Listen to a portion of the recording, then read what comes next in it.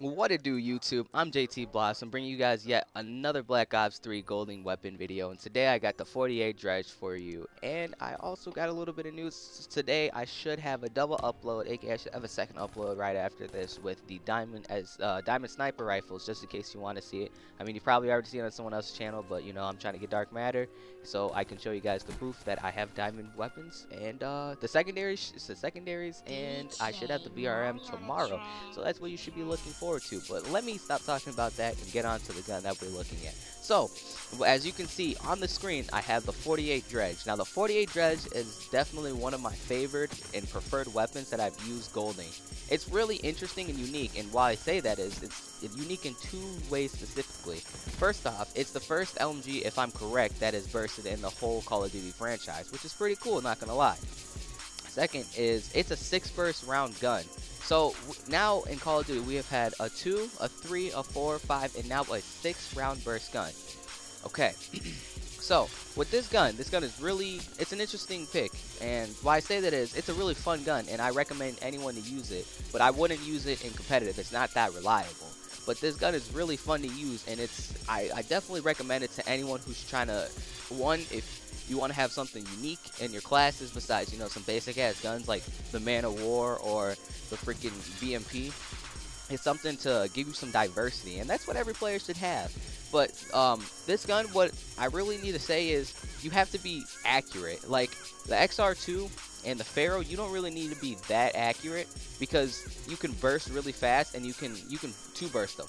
But this gun is a lot weaker compared to it. So if you get all 6 bullets on that person, then you're gonna kill them without a doubt. But the nice thing is it has a really fast cycle rate, which is great, because since it has low damage output and you're probably gonna only hit 3, maybe 4 shots, you should be able to kill that person. It's gonna, you know, it's a burst gun, so competitions are quite hard compared to going against a fully automatic. But still, you should be winning a lot more of your gunfights compared to, you know, the XR2. The attachments that I really recommend on this, I definitely recommend the sight. I like the iron sight for if it was a fully automatic, but it's a burst gun. And the fact that it's a burst gun means it's going to be jumping up and down, and having a circle means it's kind of annoying. So I definitely recommend red dot or elo. I prefer, actually, really, I don't really care. I like elo and I like red dot. So it's a personal preference to me, in my opinion. I also really recommend foregrip. On most burst guns, I never use a foregrip, unless it's the Pharaoh, because the foregrip just makes everything. There's no reason to have it. It's just a wasteful attack. But in this case, I would definitely recommend using a grip.